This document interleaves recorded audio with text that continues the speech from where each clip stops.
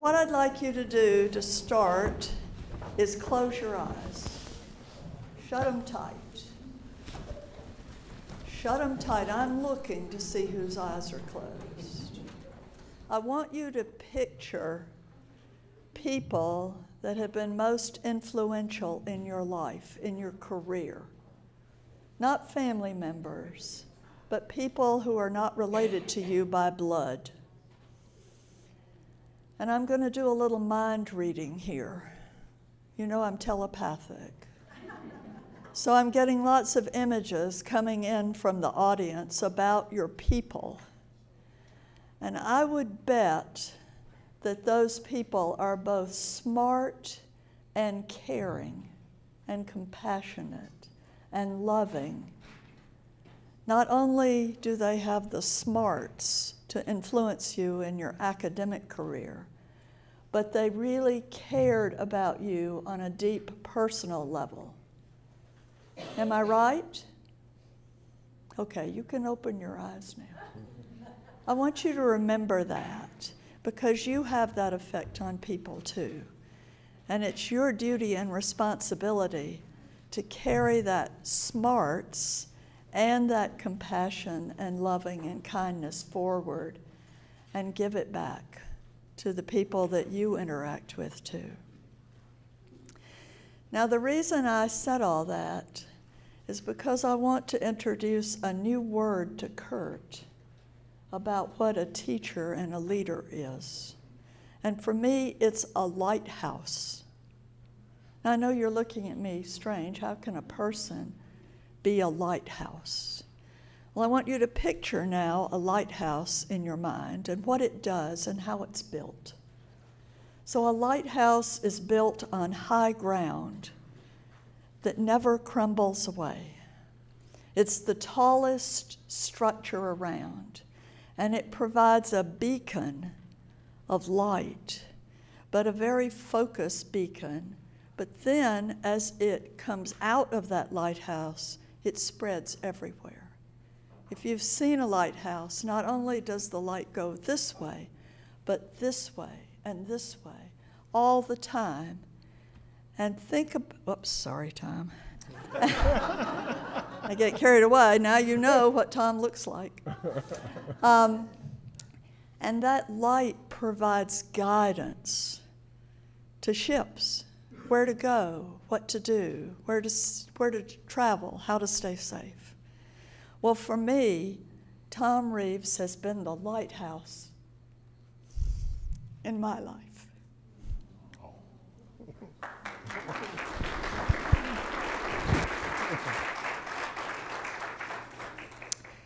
Tom is a professor emeritus at the University of Georgia.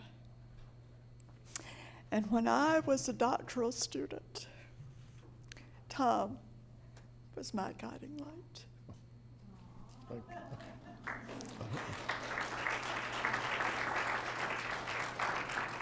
I never thought in a million years that I would be introducing him.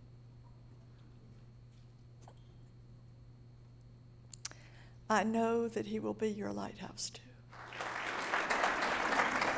Wow, thank you, Sarah.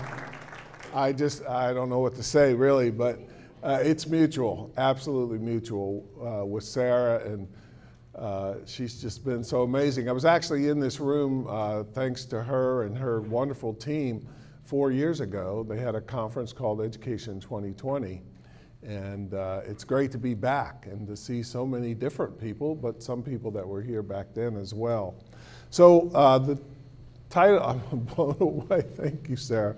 The title of this talk is Transformational Potential of Educational Design Research in Colleges of Medicine.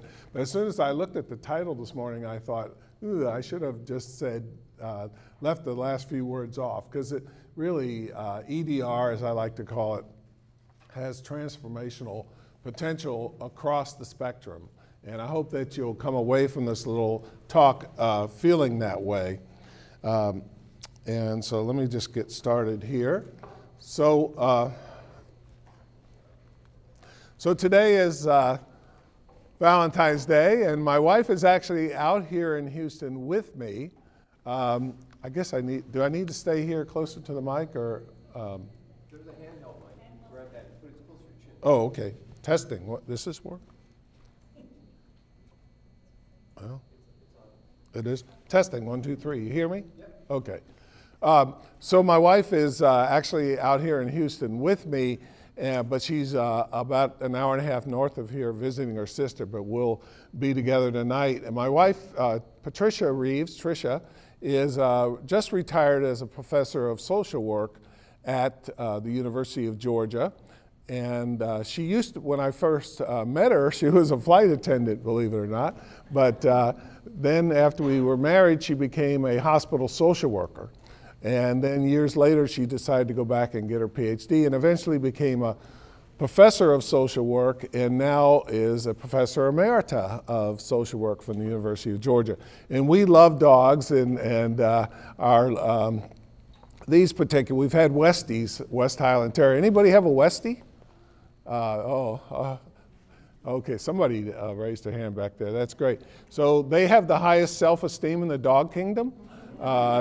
They think the world revolves around them. These two, we've had Westies for over 30 years. These two are named Button and Zipper.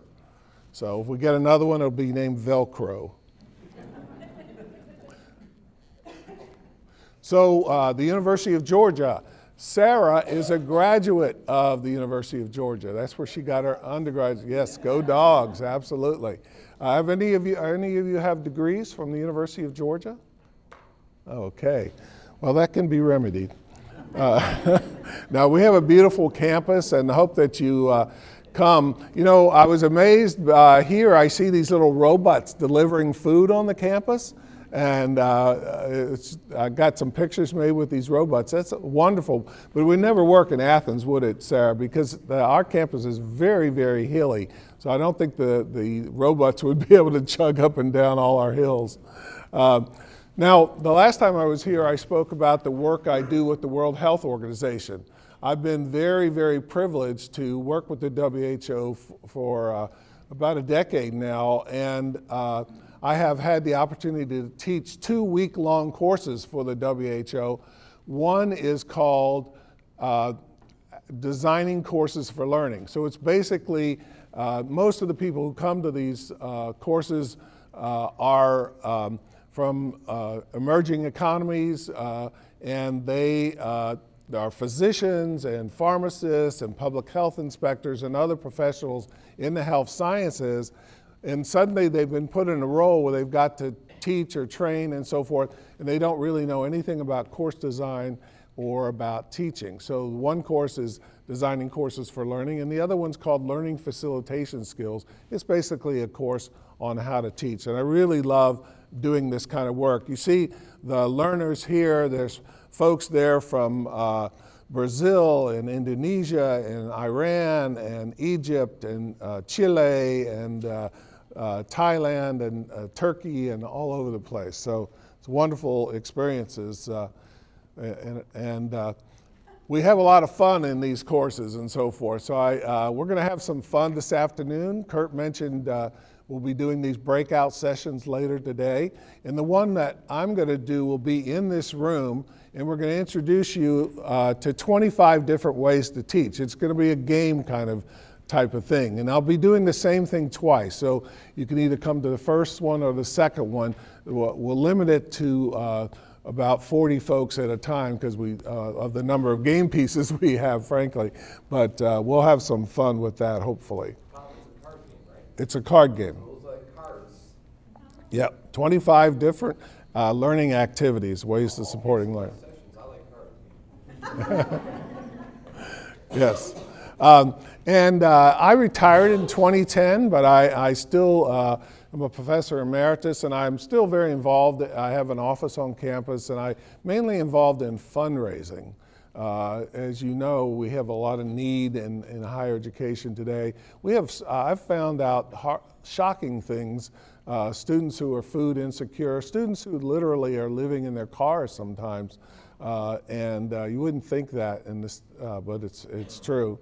But I've also gotten, since I've retired, I've been able to do a lot more international work. I went to India a few years ago as a volunteer and taught workshops for teachers who developed teaching materials for 70,000 teachers in indigenous areas of India. So got to visit some of the schools and so forth. Love doing that sort of thing.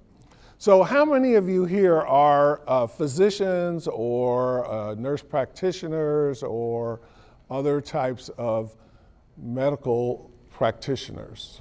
Okay, wonderful, wonderful. A lot of hands go up. So you know, in your profession, you are very systematic about what you do. When you meet a new patient, you get a history, you do an examination, you get various tests done and so forth, and you don't make decisions casually. It's a very important process, and that a big part of your learning is learning how to do that engagement and so forth. But it's interesting, I've found that, and I used to teach at the Medical University of South Carolina, and all too often, those of us who have teaching and training responsibilities in health science education and medical education, we don't apply any kind of systematic process to teaching. We just think, oh, we got to teach a course. Well, we'll have some lectures, we'll have a textbook, we'll have some tests and so forth. We're very, very traditional, because that's frankly the way many of us learned. I remember in 1981, when I started at the Medical University of South Carolina, I met with a professor, very distinguished professor, and I'm this brand new PhD from Syracuse University, and I said, well, sir, we're going to help you design a better course. And I said, first thing I want to know is, what are your learning objectives? And he said, well, son, I didn't have learning objectives when I went to medical school, and I'm not going to have learning objectives now. So that was my first week. So forth. We've gotten a little bit further now, but we don't apply the wonderful things that we know in medicine to education. Medical science has just made such amazing advances. Kurt showed some robots maybe will be assisting you in the near future. Time magazine apparently thinks that's going to happen as well. But I mean, think about it. I read these statistics recently in a column by, I think it was Atul Gawande, 70% decline in the US death rate from cardiovascular disease over the past 50 years. That's an amazing difference. Drop of more than 1% annually in the cancer death rate over the past 20 years. And the life expectancy, Kurt mentioned this as well, life expectancy for a baby born in the US has risen from 47 years in 1900 to more than 78 years today. You know, amazing, amazing progress. Now there's still lots of areas where there's need and we need to make more progress and so forth. But you know, if you're in the medical profession, you can't help but take great pride in the advances that have been made. And so this child has a much brighter future health-wise in many, many ways. What about education? Golly gee. You know, whenever Time magazine has a cover about education, it's usually something like this: rotten apples. It's nearly impossible to fire a bad teacher. And what do we find? I remember when I first came to the University of Georgia in 1982, there was a report published called "A Nation at Risk" about the deplorable situation in K-12 education. The nation is still at risk, and it may even be worse. And they've tried everything since then, all these various plans: standardized testing, punitive accountability, school choice. They have all utterly failed. Today, You know, we hear about, oh, everybody's employed, everybody has jobs, the economy's never been better, the stock market's off the chart. Nearly half of US students qualify for free or reduced price lunches. Half of our children are still living in poverty. Federal and state investments in higher education are dropping at an amazing rate. At the University of Georgia, we used to get nearly 50% of our funding from the state. Now it's around 20%. I'm sure every one of you connected with a university knows that this is happening. In some states, the state funding for higher education is in the single digits. And meanwhile, our futures as academics is still driven by this really false, strange game called publish or perish. And we've lost the balance, I think. Rigor is what is emphasized. Relevance, impact, really making a difference. That has been lost along the way. Part of it is because so many of the people in power who write the textbooks for educational research are in love with RCTs. They think randomized controlled trials, if we could just do that in education, that would be the way to make the same advances we've seen in medicine and education. And so Robert Slavin at Johns Hopkins University has written several very popular textbooks on educational research, and he says there's only 5 questions you need to ask about educational research study. Is there a control group? Are the control and experimental groups assigned randomly? RCTs, the gold standard. If a match study, are the groups extremely similar? Is the sample size large enough, and are the results statistically significant? That's one model. I like Charles DeForges, a professor who's also written educational research books in the UK. And he says that the status of research deemed educational would have to be judged first in terms of its discipline, quality, and secondly, in terms of its impact. Poor discipline is no discipline, and we can all agree on that. If we do research, it should be discipline. But RCTs is not the only way to do research. And then he went on to say, an excellent research without impact is not educational. And I fear that so much of what we've done in educational research just doesn't have impact. We sometimes throw our research over the walls of classrooms, but it doesn't stick, it doesn't make an impact. My field of educational technology is one of the worst.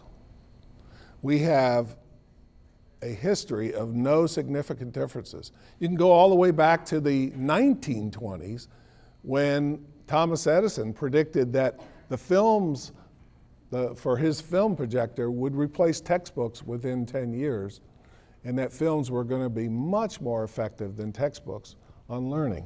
And we promised that kind of thing every time a new technology comes.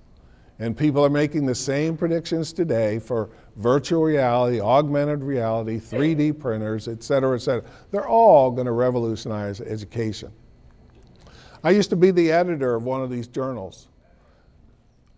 I've published in a lot of these journals, so is Sarah and Kurt and Susie and other folks in this room. But our journals, unfortunately, are full of studies that are no significant differences. Again and again, we try this RCT, or more likely a quasi-experimental study, and we find no significant differences. There's even a book out there called The No Significant Differences Phenomenon. Now, I've been involved in learning research since 1966.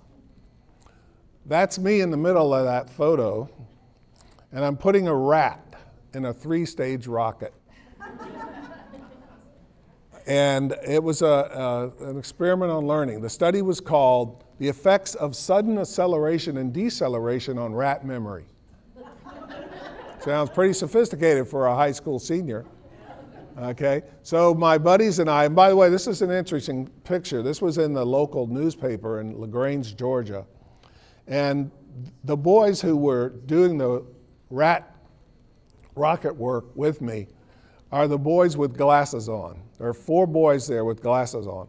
All the other boys were just, they wanted to get in the picture. Some of them were athletes, and they just wanted to get in the picture. The boy, Charlie Farmer, who was one of my closest friends, a tall boy holding the rocket, he was the star basketball player at the school. But we did an experimental design. We had 2 rats, Julia and Susan, named after the 2 cheerleaders that we all pined after. And we trained them both to run a maze, and they both were really good at running the maze. We blasted Julia off into space in a 3-stage rocket. She floated back down, safe, and then we put her in the maze, and guess what we found? No significant differences. You know, in truth, the study should have been called the effects of rat compression on rat memory, because it turned out we bought the rats too early, and we had our plans for our rocket, and the rat grew. We hadn't really, thought of that variable. The rat's going to grow, and so the day of the launch, we were literally carving out more space in the nose cone to fit this poor little rat in there. I don't think we'd get approval to do this study today. So I've been studying learning since 1966. Now in medical education, frankly, there's also a fantasy that RCTs are the way to do research in health science education. And others have remarked on this. This is Glenn, I don't know how to pronounce his last name. Glenn is from the Center for Health Education Scholarship at the Faculty of Medicine at University of British Columbia.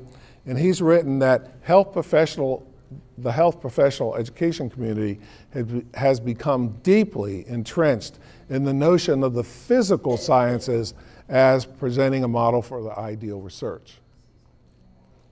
Again, it's this marriage with RCTs.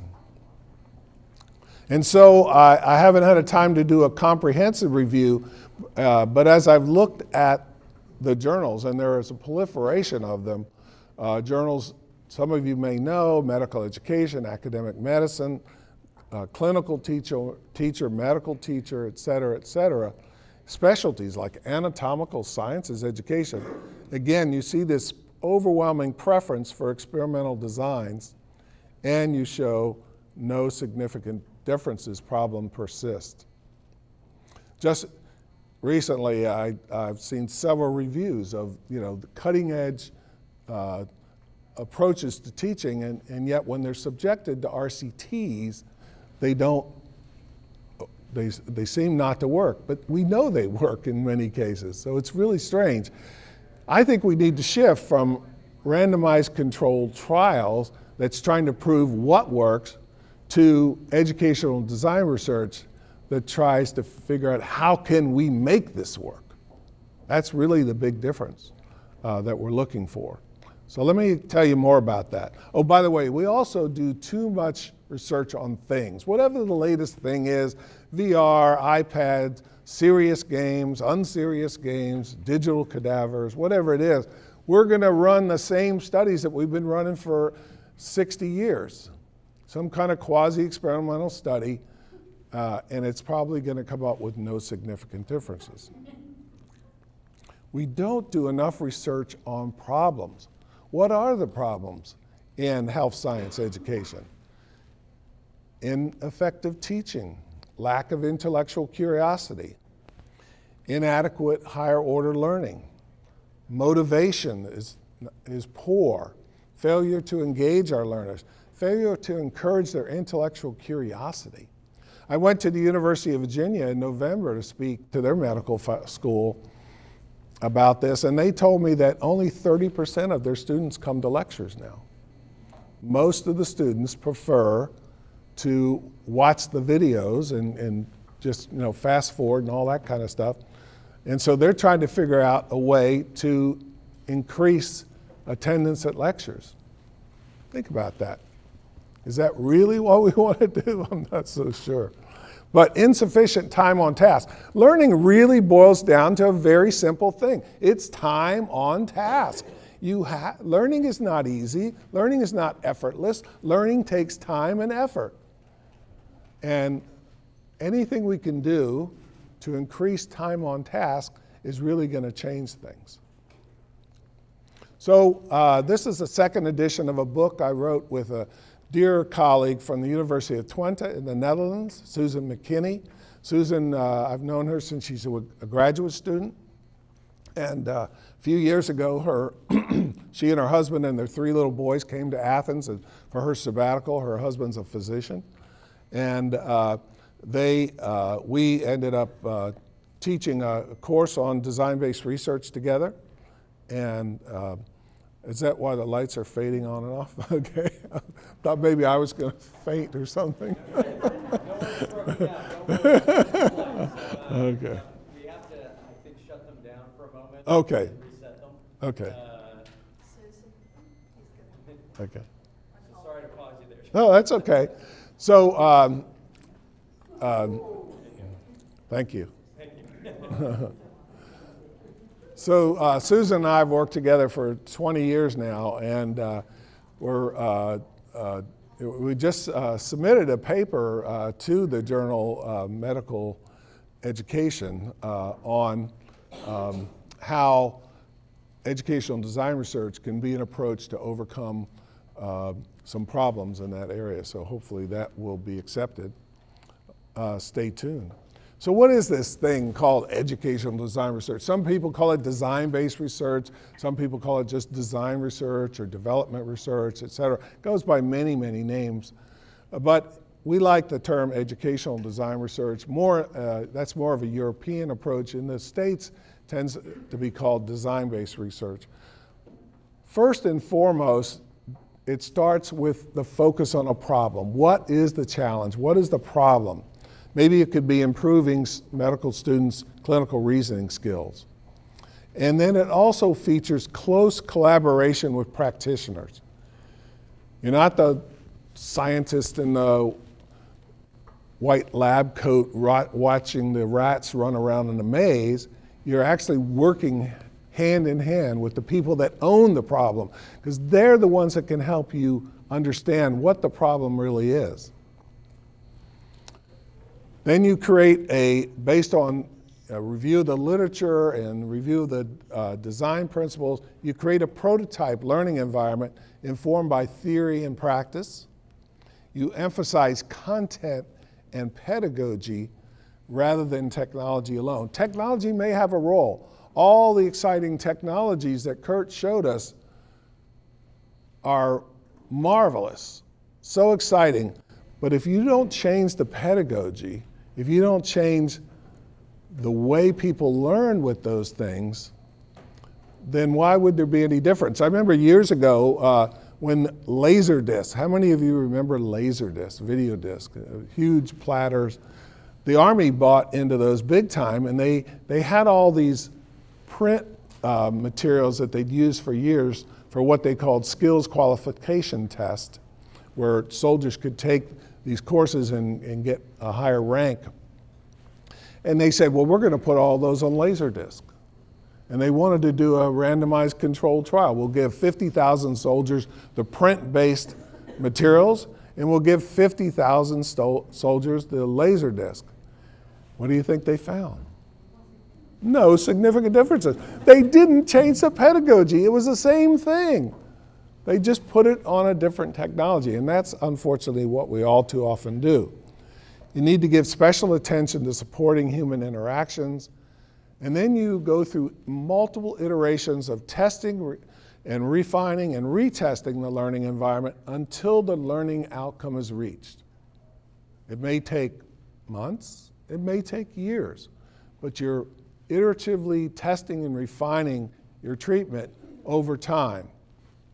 And at the same time, you're also refining theory. two major goals of educational design research: to develop an intervention that's going to be a more effective teaching and learning environment, and at the same time to refine learning theory. And then the result is often what you call design principles, principles that could be applied in other contexts to other innovations. Educational design research is not a specific methodology. It's not defined by its methods, but by its goals. It's more of a genre of research, a genre of inquiry. So it yields two things, though: a robust program, product, or policy, and usable knowledge, usable theory, such as design principles. So we have a model, and I'm not going to spend a lot of time going through this right now because I want to show how it might be applied, but there's basically three major phases. You start off analysis and exploration in close collaboration with practitioners so that you really understand the nature of the problem. Why aren't your students developing better clinical reasoning skills? Why aren't they intellectually curious? Why aren't they committed to lifelong learning? Whatever that problem is, you really want to understand that. Then you go through a phase of design and construction of a prototype intervention. And what this model doesn't do a good job of representing is in the next phase you go through multiple iterations of evaluation and reflection. And your overall goal is to have a mature intervention and to have enhanced theoretical understanding. You're also paying attention to implementation and spread. How could we share this with others? How could others learn from our experience? So what does this look like? So this was a study published in EDUCAUSE Review. And it was a doctoral dissertation done by a woman named Nicoletti, and her dissertation was called Paper or Tablet: Reading, Recall, and Comprehension. So what did this study consist of? She actually was on the staff at the U.S. Coast Guard Leadership Academy. And most of the people that would go to this academy were non-commissioned officers who were learning to be better leaders. And this Coast Guard Academy decided, let's get rid of print books and let's give everybody a tablet device and put all their readings on the tablet device. So she wanted to examine whether or not people learn more from reading on a tablet or reading on paper. So here's her study. It was done at the University of Connecticut. She had, because it's a military context, you can do RCTs. She had 231 students randomly assigned to either a digital tablet version of a paper or a paper version. The treatment was an 800-word leadership article. The treatment time was less than 10 minutes. And then she had outcome measures, 10 multiple choice questions to measure recall accuracy and 2 short essay questions to measure comprehension. This is the RCT that Slavin and others say we ought to do, right? What do you think she found? No significant differences. And yet it gets published in this really widely read journal, and they gave her a PhD. I'm glad, yeah. But why do we keep doing research like this? So how would we do it differently if we were going to do educational design research? Let's look at this. First thing I'd want to know is, what's the problem? Why aren't people, why does it matter whether, tablet or paper? What's the real problem? Maybe it's that people aren't even doing the readings. Has that ever happened in your courses? By the way, that 800-word essay wasn't even part of the course that they were in. It was just something that she put together differently.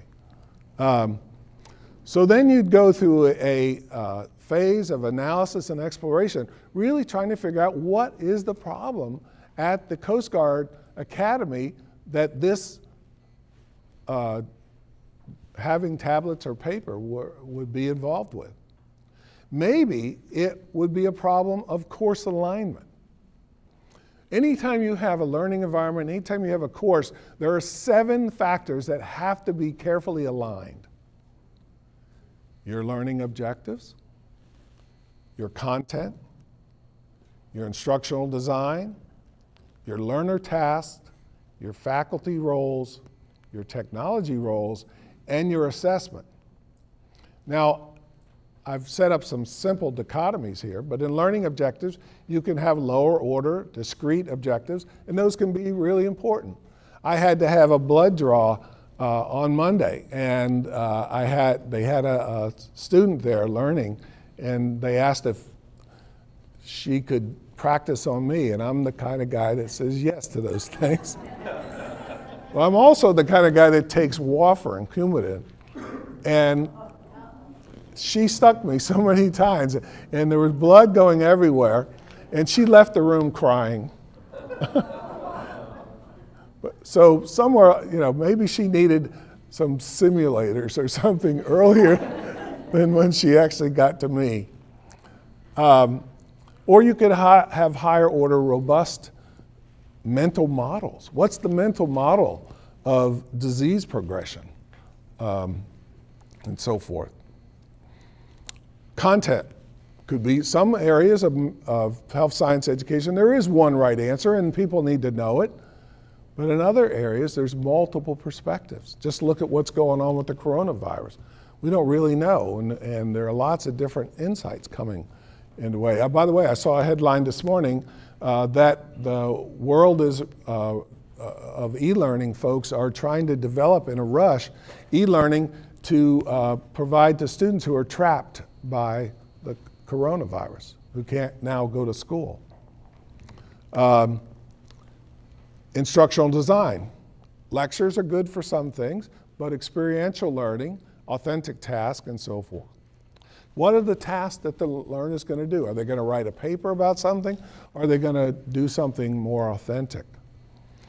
The role of the faculty member, is it to be a didactic instructor, or is it to be more of a mentor or facilitator? The role of the technology, is it to provide video lectures or tutorials, or is it more to do realistic simulations, communications, those types of things? And then finally, the role of the assessment. Are you testing for discrete knowledge, or are you trying to tap into what are their mental models? What do they really understand here? And so these things have to be aligned. If you've got, maybe in the case of the Coast Guard Academy, those readings aren't, people quickly understand, hey, those readings aren't aligned with the tests that we're going to take. The tests are all coming from some other thing, lectures or whatever. And so I'm not going to do the readings. Maybe there's an alignment problem. So alignment could have been the issue. We don't know. Second thing, though, we want to develop a prototype solution to the problem, whatever that problem ends up being. So we go through a phase of design and construction. We already know, we should have known that it doesn't matter whether you're going to read on paper or read on tablet. Well, maybe it does, actually. The most recent research shows that people who read from print learn more than they read from tablets. There is research now showing that. But imagine instead that this was a course they were learning about alien migrant interdiction at sea, something the Coast Guard is involved in. And so maybe there'd be some sort of interactive simulation. Then the device, the iPad, could be very useful because you'd have some sort of interactive simulation. I've just got a simple idea here, but stop the video when policy is violated. But you could have a real, some of the things that Kurt showed us, really high fidelity interactive simulations to deal with these kinds of issues that they have to deal with when they're helping migrants at sea. Then you'd go through iterative stages of testing and refinement with your prototype until you found that the problem was alleviated. And ideally, in the end, you'd have a mature intervention. You'd have a real need and use for the iPads or whatever device they had, but you'd also have new theoretical understanding. So that's how I would have advised that student to do a dissertation. Educational design research has impact on real world problems. That's what it's all about, having impact. What about medical education? Any challenges that you're facing? Or health science education more generally? I think there are some challenges out there. How do we help our learners to learn to communicate in a culturally competent manner with patients? That's going to be so important here with the new medical school at the University of Houston, because as I've read the materials, you are preparing physicians to work with disadvantaged populations, either in the inner city or rural areas. So how do you communicate with culturally competent manner with your patients? Work effectively in increasingly fluid healthcare teams. Engage in expert clinical reasoning. Follow infection control protocols 100% of the time. I'm going to be going into the hospital next month for a procedure. I can't even pronounce it. Lithotripsy? What is it? Is that what it's called? If my insurance approves it.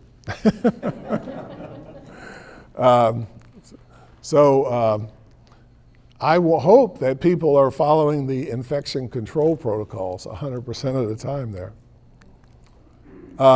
So how could we do design research in this area? Well, let's think about hand washing. A few years ago, I read a book by Atul Gawande called Better. And in Better, he talks about, this book's been out for a long time, but the first chapter was all about hand washing. And there's good news and bad news. Healthcare associated infections have plummeted over the last 15 years with better education and better technology. Back in those days, he cited a study, I think, that they did in Australia where they asked physicians how often they clean their hands between going from one patient to another. And the physicians said they did it 92% of the time. Then they had nurses track the physicians. It was under 15%. Talk about significant differences. But the bad news is still today, and this is from the BMJ 2019, 1 in 20 patients are affected by preventable harm at a cost of, in the US alone, just in the US, $9 billion a year. So it's still a big problem. So let's say we want to have our medical students and other practitioners really follow these protocols for disinfection and so forth, antisepsis. So what's the problem? It's the first thing we'd want to know. And so we'd go through an initial orientation to the problem, do literature review, do field-based investigations. I mean, there's amazing, according to Atul Gawande, there's amazing differences in the rates of infection in different hospitals around the world. And so go out to where they're really successful and find out what are they doing there. You do site visits, professional meetings, networking, et cetera. So it's just kind of breaking out that first phase a little bit. Oh, this is the book I mentioned, Better. And things have gotten better, but they still have a ways to go. By the way, I've read every one of Atul Gawande's books. I think they ought to be on the syllabus of every course in health science. They're amazing. But part of the problem with following protocols like the hand washing is we forgot a whole learning domain. There are 3 traditional learning domains: the cognitive, the affective, and the psychomotor. You've all heard about these, I'm sure. So we have different hierarchies for these different domains. And the cognitive domain goes from remembering up to creating. Unfortunately, all too often in health science education, we say we value the higher end, creating, evaluating, analyzing, but when we look at what we do in our learning environments, our coursework, we teach and test at the lower levels of the pyramid.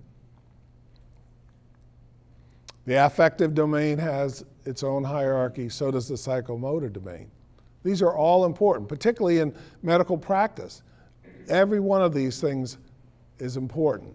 You have to have the knowledge, you have to have the values and the caring and the passion, you have to have the skills. But we forgot a whole learning domain.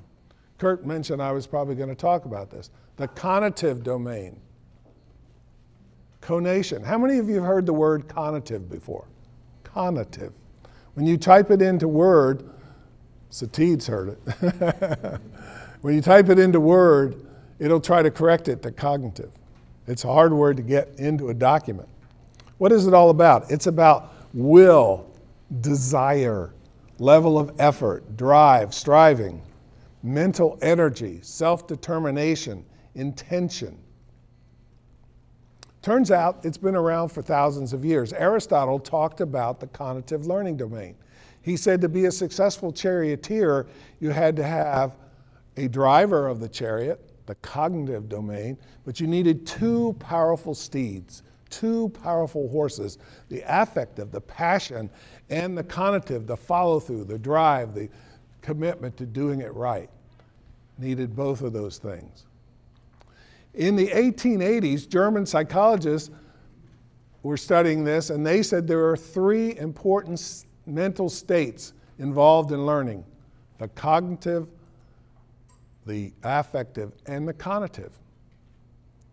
And then what happened to it? It disappeared for decades because of those damn behaviorists.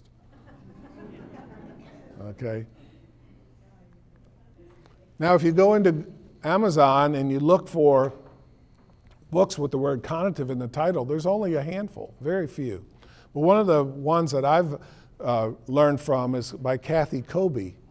And she does a great example of explaining the difference between the cognitive, the affective, and the conative. It's the difference between knowing, feeling, and acting. I saw a story in the Chicago newspaper recently about a group of workers in Wisconsin who were going to be replaced by robots. These were assembly line workers. And the rationale the company had for replacing them was that they couldn't keep up with the health care cost of the humans. And they had a picture in the paper of the humans on break, and the humans are all smoking, and most of them are overweight. And according to the article, a lot of them were using opioids and so forth and weren't reliable workers. And so they said, we have to replace them with robots because robots don't smoke, robots don't have health care costs, robots don't not show up for work. So it's a different, most people who smoke, they know, they have the knowledge, they know it's bad for them, and maybe they feel they really want to do it, but they just don't act. They just don't, and we all have aspects of our life like that. I am obviously someone that could lose some weight, and so, yeah, I know when I go to a restaurant, my wife says, you really want a steak? The fish looks good. The salad looks lovely, Now, when I'm with her, I do the right thing. It's the difference between thinking, feeling, and willing. Thought, emotion, and volition, epistemology, aesthetics, and ethics, knowing, caring, and doing. We have not emphasized this enough in our health sciences education. We've really got to deal with the conative domain. This will be the difference between those people who follow the protocols for hand washing and those who don't. We've got to pay attention to the conative domain in our learning environments. So then we go through a phase of examining the state of the art of interventions in this type of area and develop a prototype. And there's, I'm running out of time, so I'm not going to deal with this too much here. But, what are the best design ideas that are out there in terms of cognitive knowledge, psychomotor skills, affective commitment, and cognitive habits? How can the solution be improved? Then we go through iterations until we got it. Now, I'm on the advisory board for a new medical school that's being established in the UK, but it's going to be a worldwide school. And I was going to link out and show you this a little bit, but the slides will be available for you. And I really recommend that you take a look at IMED Trust. And this hospital, or this medical school, like the new one here at the University of Houston, is going to be focused on preparing family practitioners who are going to work in developing countries. So why isn't educational design research conducted more widely? We again can turn to Atul Gawande. He wrote an article in the New Yorker called Fast Ideas and Slow Ideas. He talked about anesthesiology. In 1846, it was developed in Boston by William T.G. Morton. And fascinating, within months, everybody in the US was using anesthesiology. Within 2 years, anesthesiology was being used around the world. Before this, of course, they had to do surgery really fast, and the patient was kicking and screaming. You had to have professionals holding the person down. Hopefully they passed out. And so anesthesiology was an innovation that swept the world in incredibly rapid time. In 1865, Joseph Lister in Glasgow, Scotland, came up with a strategy for antisepsis using carbolic acid. A little boy had been run over by a cart. He had a compound fracture. That was a death sentence in those days. And so he poured carbolic acid, painful obviously, but it killed the germs. He had been studying the work of Louis Pasteur and believed in germ theory. At the time, most physicians didn't believe in germs. They thought that was a myth. And so it took decades for antisepsis to take off. In 1881, James Garfield, President of the United States, was shot in the back with a small bullet. It was a superficial wound, would have survived, but his physicians put their unclean fingers in the wound trying to draw the bullet out, and it introduced sepsis. He took months to die, but it was the sepsis that killed him, not the bullet. So why did anesthesiology take off like a rocket and antisepsis is still a problem today? Well, anesthesia shows an immediate effect on a very visible problem. You've got a kicking and screaming patient. It benefited both the patients and the physicians, and it's relatively easy. Yeah, we've got a whole new profession called anesthesiologists, but it's relatively easy. Antisepsis, on the other hand, showed no immediate effect on an invisible problem. It benefited patients, but it inconvenienced physicians. It's hard. Anesthesia benefits patients and physicians. It's easy. Antisepsis benefits patients, but it's hard for physicians. Experimental RCTs benefit researchers, not practitioners, and it's easy. Educational design research benefits practitioners, but it's hard for researchers. What do I mean by that? Richard Mayer is the most prolific person in our field. He is a professor and he's a friend of mine. Rich has 145,000 citations in Google Scholar as of the other day. Amazing. But what does Rich do? Rich does experimental studies. Usually his treatments are under 20 minutes long. They're quick and controlled studies. They yield publishable findings rapidly. They're done alone or with students, one student. His participants are subjects, usually undergraduates at his university, and frankly, it's easy. By contrast, Professor Sasha Barab at Arizona State has a mere 22,495 citations as of the other day. But he does educational design research. It's long-term and messy. It's more difficult to publish. It requires a team. You don't have subjects, you have collaborators. It's hard. I don't want you to go away from here thinking this is easy. It is hard. So what are you going to do? I think that educational design research enables a balance between relevance and rigor that's socially responsible. I've been calling for socially responsible educational technology research since the 80s. And this is what I think we need to do. I'm obviously biased. So don't waste your life. Do educational design research. Thank you very much.